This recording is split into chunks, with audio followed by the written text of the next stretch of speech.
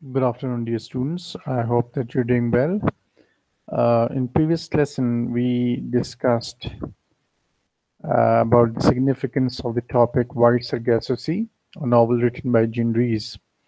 And along with that, we discussed about some of the major characters in the novel, and they largely include Rochester, Edward Rochester, Antoinette, Mr. Mason, Richard Mason, Annette, Christophine, Aunt Cora, and Emily.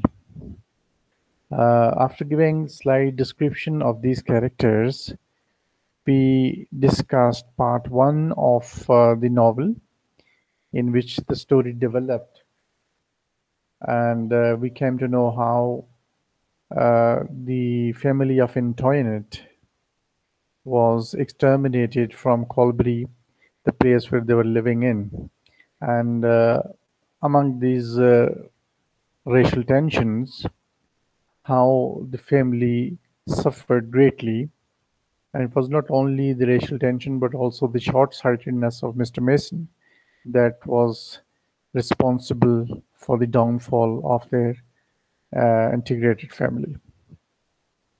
So we discussed part one until we have the episode of Tia and Antoinette, in which Tia pelts a stone at Antoinette, and Antoinette realizes that now it's time to segregate from her black childhood and start a new life as a Creole somewhere else.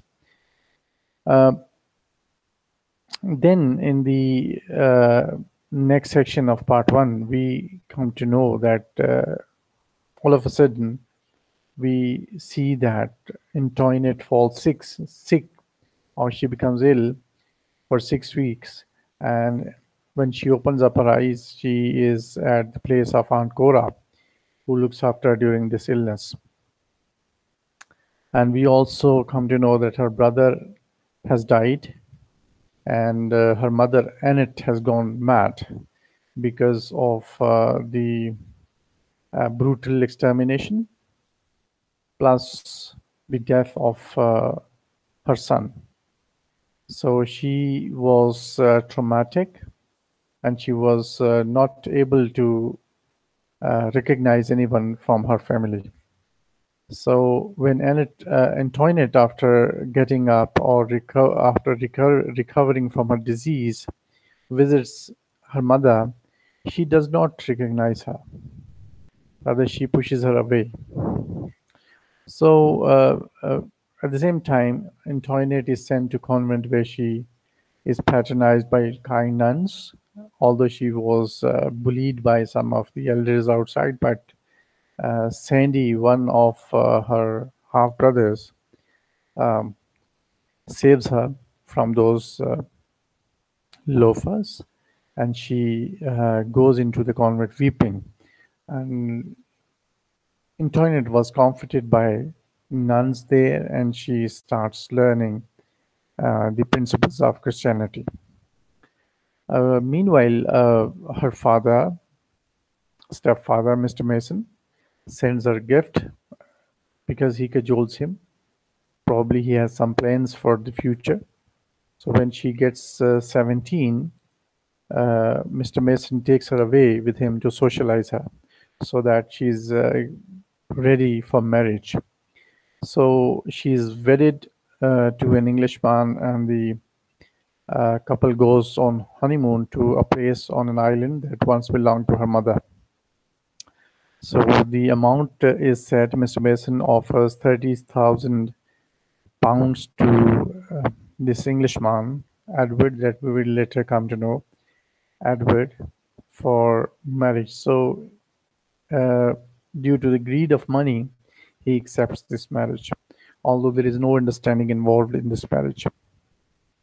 So, after marriage, Edward realizes that he does not know the person whom he has married. So, he feels uncomfortable, and he is unable to adjust with the people there.